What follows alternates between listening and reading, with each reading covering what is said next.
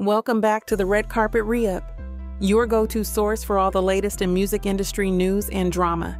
If you're new here, don't forget to hit that like button and subscribe for more exclusive content.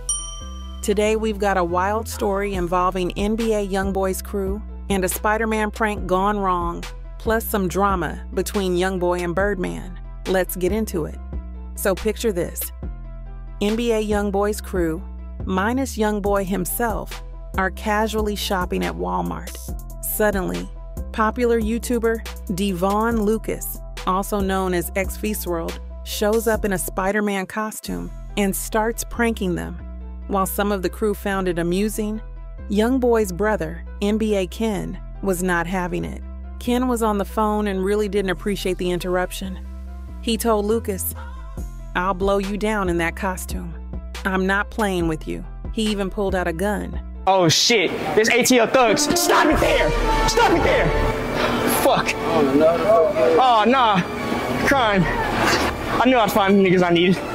I gotta save the streets from niggas like you. Hellcat users, they're swarming me. Oh, are you clutching? No. Shit, my bad, y'all. Yeah, he told you, fuck. What'd you say? Oh shit.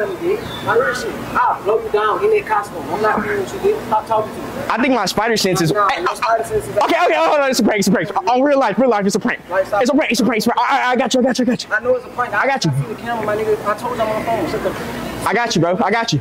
I didn't want to use my webs at the time. I'm gonna show you the web. Which made Lucas back down quickly, trying to explain it was just a prank. Lucas tried to calm things down, saying it was a prank and pointing out the camera. Ken replied, "I know it's a prank. I see the camera. I told you I'm on the phone." Fortunately, the situation didn't escalate further. But it's a stark reminder that pranks can sometimes go too far. In other news, NBA YoungBoy recently called out Birdman in his new track, Tears of War. The song was premiered by Academics and includes the lyrics, "Knew that Stunna never loved me, should have listened to Carter." This references Lil Wayne's warning to YoungBoy about not trusting Birdman. This is surprising because YoungBoy and Birdman have been close collaborators.